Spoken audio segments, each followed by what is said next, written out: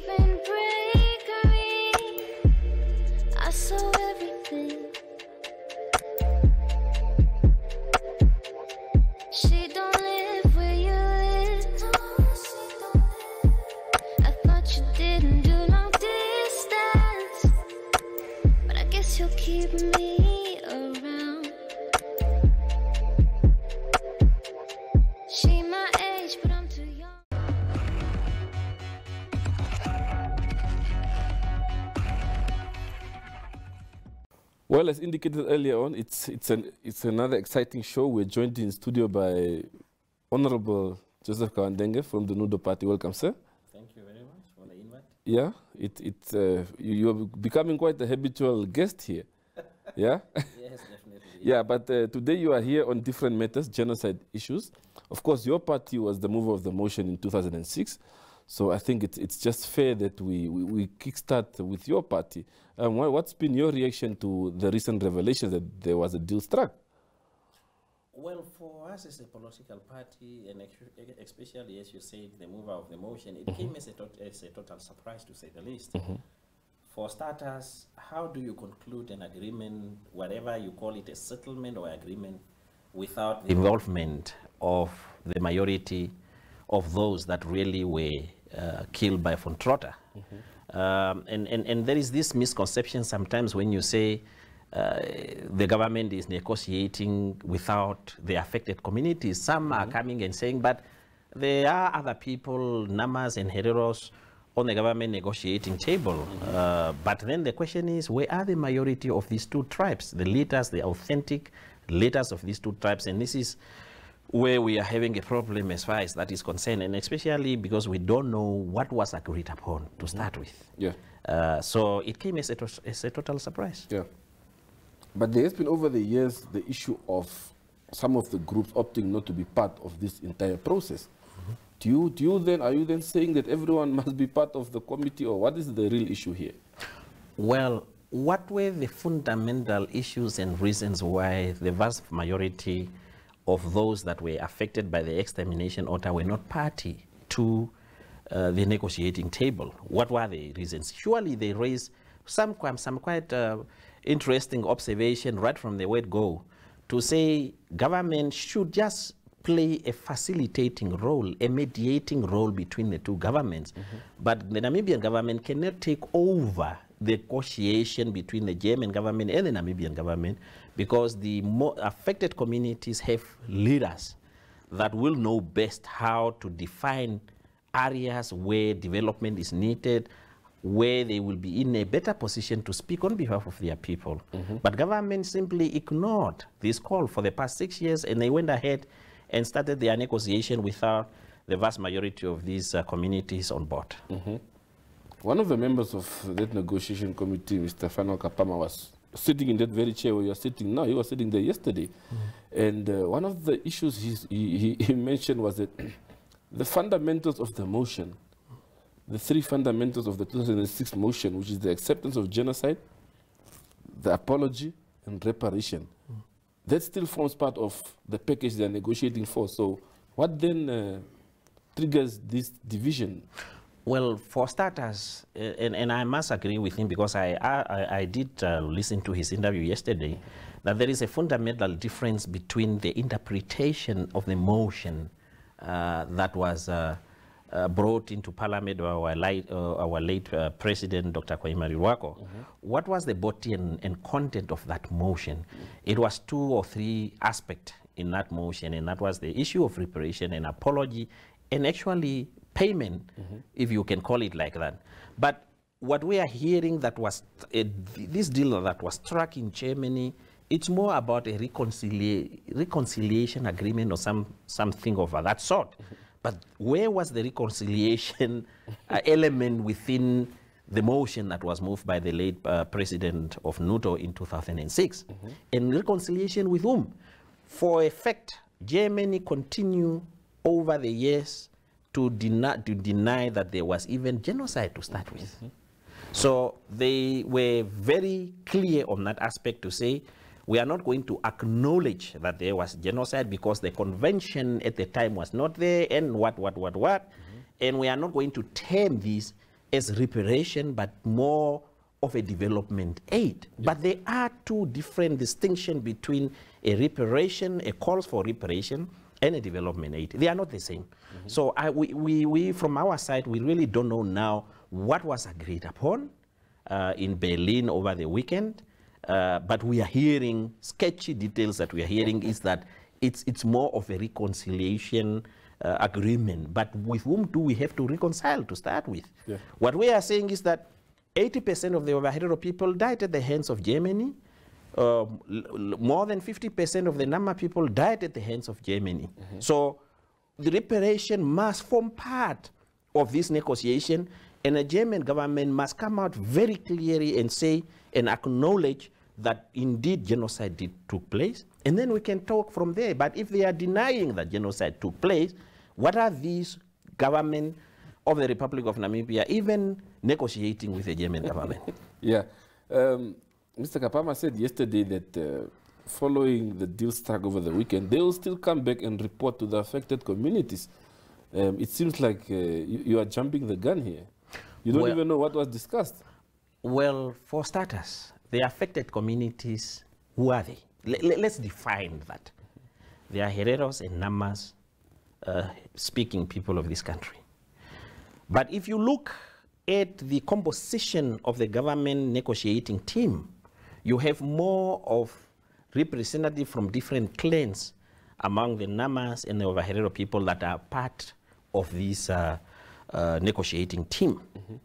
The question is, where are the vast majority of Namibians from the affected communities? And we are not only talking about Namibians, we are talking about Namibians that are residing in Botswana, that went there because of that war of genocide in 1904. We have Hereros and Namas that are residing in Botswana, and also in the diaspora outside there. They are products or they are descendants of that extermination order. That's why they are finding themselves there now. So if you as a government negotiate with Germany, and the team that comprises the so-called representative of the Namibian people are primarily representatives from different clans among the 2 communities, are you saying really that is justifiable? Can you claim that you are consulting broadly to bring the affected communities on board? I don't think so. And this is where we have a fundamental problem with the Namibian government. Because unfortunately, they have taken this issue out of proportion. They have made it a political issue while it has nothing to do with politics. And at the end of the day, the vast majority of those Namas and Hereros under the Nama Association and under the Ovaherero Traditional Authority are saying, but we are the majority and we are here, we are left behind. With whom are you negotiating on our behalf? And that is where the problem is. You seem to have an issue with the clan element. So what makes up the affected communities? Isn't it the clans within those communities? Well, ultimately, anyone you choose will have to come from a clan in that community. Is that not the case? Yes, but then the scope of that clan. If I'm running a royal house, for instance, or the Kauandenge royal house, I'm primarily responsible for that Kauandenge earning. That's it. That's what my definition of a clan is. But you will have Hereros and Namas that does not belong to that house, or that royal house for that matter. Where are they? Where do you leave them? Because they don't belong to that clan. They are Hereros, but they are not from that royal house. And they are the majorities as we speak now. That is, there is not even a debate about that. Those that are outside the royal houses are the majority among the two tribes. Now, when they say, yes, we hear that you are there and representing different clans, but we, those of us that are the majority, we are nowhere to be found. That is where the problem is. Government has been told on numerous occasions that you cannot negotiate for us without us. Government should have, at that time, it's my belief, have taken a different approach to say, whatever the outcome of this negotiation, at the end of the day, it should be a negotiation that is based on mutual trust. There must be integrity and respect for those that lost their lives and their land. But then government decided that, you come on the table, you don't come, we will proceed. But at the end of the day, once the government sign all these things, to who are the beneficiaries at the end of the day? It's the same people, it's the same communities that government is ignoring conveniently at this point in time. What do you make of those who assert that those groups that have distanced themselves from the negotiations are bitter because their preferred personalities were not appointed to this committee? Well, why will they be bitter? Because at the end of the day, it is my contention that when my late president brought the motion to the National Assembly, it was accepted as a national issue where all Namibians should participate, right? But it did not deduct from the reality that while the motion speaks about Namibia as a country, the extermination order was specific.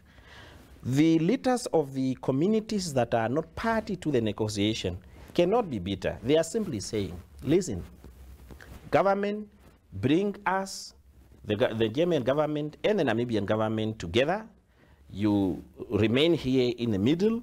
We negotiate directly with whoever killed us. And you just facilitate that process because at the end of the day, you are our government.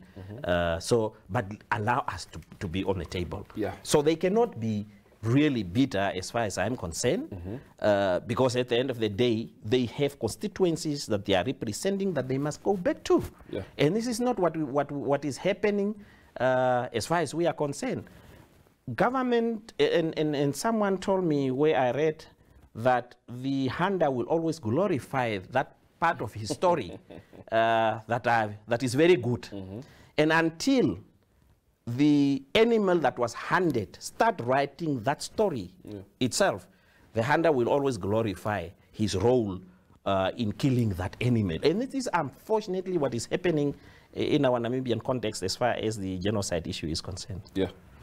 Your party issued a letter signed by yourself earlier today, in which you say, if I may quote you directly, that we remain resolute in our opposition to any agreement signed by the two governments without the full participation on equal footing of the affected communities. You further say that it is imperative to clarify that there was no Namibian genocide, but a genocide which was committed against two ethnic groups, namely the Nama and Ovaherero ethnic groups, that fits the definition of genocide. Can you just break that down for us? Well, at one part, you want government to be involved, and then you say there was no Namibian genocide. You say government was only play an intermediary role between, so you do the direct negotiations. Just run us through that. Well, once I enter the Namibian parliament as an MP, I raise my hand and I say, I will protect the Constitution of the Republic of Namibia, so help me God. That's an oath that I take. And that's an oath that the president of this country took to represent all Namibians, irrespective of whether they voted for the SWAPO party or not. But scaling down from that sacred oath, you come to different communities within Namibia.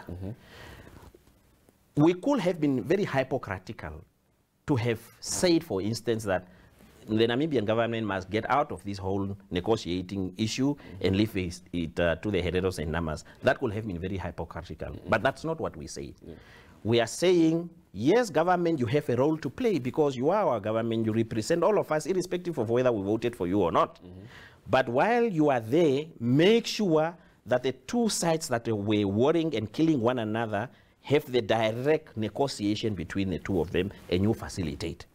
Now, there is a narrative somehow in this country among those communities that were not affected by genocide, that think that in order for this genocide issue to have value, it must be Namibianized. It should become a Namibian issue. But unfortunately, there are clear guidelines in terms of what constitutes genocide, if you go back and Google and find out. And that is that there must be intent to wipe out or kill an entire race or tribe. Now, the Herero and Namas are saying, yes, as fellow Namibians, let's rally together, let's support one another, because this happens to fellow Namibians. But when it comes to the nitty-gritty of negotiating in good faith, let's leave that to the two affected communities to do so, because they know the history, they know where their people are, and they know the challenges that their people are facing. And this is why I made that statement to say we cannot Namibianize the genocide issue and make it a Namibian issue, disregarding the communities that were affected by the extermination order. But isn't this then where the committee comes in, for the affected people to have that direct negotiating access with the Germans? Well, and this is where we have a problem with the composition of the negotiating committee, because we still contend that they don't represent the vast majority of the two tribes that were actually killed and dispossessed of their lands. And this is where we are having a serious problem with the composition of that committee, because as I have alluded to, who comprise or who form that committee that now is negotiating on behalf of the whole Namibians. And if these things was in good faith, government cannot remain silent 3, 4, or 5 days after the German media released certain information about the agreement signed. They are so silent about it. Why? Why will they not come up and either deny or confirm that, yes, there is something like that, but as a nation, await us, we will come back to you or whatever. What is so secret about it that we don't know? And when they were initialing these documents in Berlin, were they really initialing these documents in Berlin first before they can come back to the affected community and say, this is the offer on the table, now can we go ahead and initial it or sign it? So the deal is already done. Then you come and just inform. Is this how we should work? And I don't believe so. Yes. So you are saying that the manner in which the committee was appointed and the appointing authority, that shouldn't have been the appointing authority? No, the appointing authority, I don't have a problem with the appointing authority, because I said, as a president of the Republic of Namibia, he's there to look after the well-being of all Namibians. Irrespective of our political differences or whether we voted for him or we did not vote for him, we have only one president in this country, and that is the current sitting president. There is no debate about that. However, the composition of the negotiating team or committee, to say the least, it's more of a committee that has SWAPO functionaries in that committee from the affected communities and leaving everybody else out. Why is that? Why did the President of the Republic more or less politicize even the composition of that committee? Because surely when you talk about the affected community, you talk about people that are coming from different political affiliations. But look at that committee, and there is no scratch of denying it. The negotiating committee currently that is there, that represent the clans or royal houses, all these are members of the ruling party. What are they saying really? What about the rest of the community that does not fall part either of being members of SWAPO or being members of the clan or that royal houses? And this is where we have a fundamental problem, and we have said it on various occasions to the president, that whatever outcome you bring on the table, but primarily because of the composition of this committee, will have some serious reservations in terms of whether really it was negotiated in good faith or not. Is that why in your statement issued today in the last paragraph you say, we remain vigilant and prepare for action should this so-called agreement become a reality? Yes. What do you mean? Well, for starters, as a community and as a political party that represent the vast majority of those that were killed, we reserve the right to take peaceful action, actually, to express our dismay and dissatisfaction with the agreement or so-called agreement that was signed. Because mind you, whatever that agreement contained, it is there for prosperity. Once it is signed, it is binding us in the future generation to that. But Germany is on record having said that they will never recognize genocide. Yeah. They are on record having said that they will not ever apologize. They are on record having said that they will not pay reparation. They will rather bring projects and what to the Namibian people. Now, if, and we believe that that is the content of the agreement that have been signed, that the affected community will be given projects in the respective regions where they reside. Are you saying that, is that really sufficient enough to the affected communities? And is that the letter and spirit of the resolution of NUDO led by the late president in 2006 that was accepted by the Namibian parliament? We tend to disagree bitterly on that score. Why don't you want to reconcile? With who? With Germany? Or Germans? No, we don't have... Because you are saying that the reconciliation when the motion was moved in 2006 featured nowhere. Well, how do you reconcile, Matthias, with a person? If a person have wronged you, the person must show remorse for the action. Even if I clap you, I give you a nice clap, and then later on I say really sorry, then I'm saying I have done an act that I'm not proud of, and I have realized that I must apologize. That's genuine apology. But if you are telling me that I have not wronged you, I have not killed you, I will not pay reparation, and yet you want to initial a document that says reconciliation, with whom are you reconciling? Because in the first instance, you are not agreeing to the action before reconciliation. So, and this is where we have a fundamental problem really with awaiting that reconciliation. What some Germans, Namibians that are in this country to this day, they are also here, but they are even denying that genocide did even take place. They are denying that the farms on which they are now at this present time, they did not get it through forceful means. While the vast majority of the people, the Namas and Hereros that were staying in those areas are today in the reserves without land. Now, with whom are we going to reconcile? If Germany and Germans in particular don't acknowledge first and foremost that genocide did take place and then move on from that.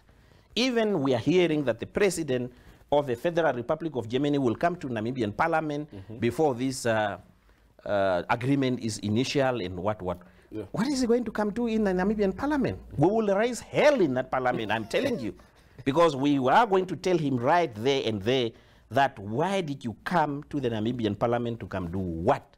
First and foremost, there must be an apology. There must be a recognition that such act took place. And we have to talk about reparation, not development aid, not about projects. Yes. So he's not welcome here? No, unfortunately, he's not welcome here as far as NUDO is concerned. And we are going to have a mass protest as soon as he comes to this country to make sure and illustrate that the majority of the affected communities are really not happy with how things have gone. And the Namibian government must realize that descendants of the Nama and Ovaherero people, even not in our lifetime, maybe in another lifetime, will still continue fighting tooth and nail to make sure that what is due to their forefathers are given. So there is no two ways about that. We are standing by that, and we are rejecting whatever has been negotiated on our behalf without our participation. You know, and we are not going to relent on that one. Yes. Just as we move towards the end, Mr. Kauandenge, how do we reach common grounds to move forward in this matter? Well, I don't know. Is it perhaps not too late for a common ground? I don't know. Because once you sign something that is binding, and mind you, that whatever is signed between the German and Namibian government must come to the Namibian parliament for ratification. Whatever that word means, ratification. We are very keen to find out the content of that agreement. Yeah. And having read it, we will be in a better position to say, can we really accept this? But on face value, we seems to have fundamental differences with that. The Namibian government must make sure, if we are to move forward, that the affected communities must get on board. The majority of the leaders, those that have the majority of the people that have been left behind, must get on board this train. Because at the end of the day, as Africans, we trust our leaders so much. It's an African tradition that when your leader talks, you follow that order. Yeah. But if your leader is not part of whatever is brought for you on the table as food, then you just stand outside and say, but I don't know what is this. There is no way that we will accept a question of development aid coupled with projects to the affected communities in the form of development aid. Yeah. And really, should that be the content of that agreement, maybe the government itself will know what to do with that money. As far as we are concerned, we cannot be party to that. Yeah. Yes. Just as an exit question, if you were the president of the Republic right now, what type of reconciliatory move would you make right now to ensure that the affected communities find common grounds?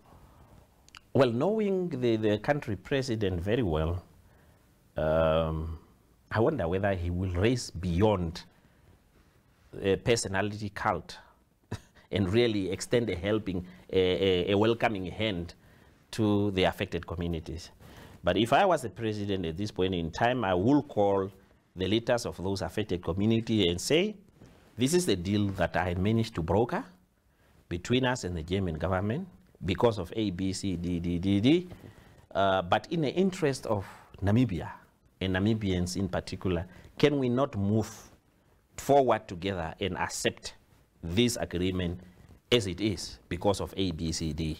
But I don't think the President of the Republic will really raise up to or above pettiness and personality cult. I don't think so, because it's not in his nature. For him, it's either you take it or leave it. But that's not a good trait of a leader as far as I'm concerned. So, but that is what I would do if I was him. Mr. Kauandenge, thank you very much for your input. Thank you very much. It's a pleasure.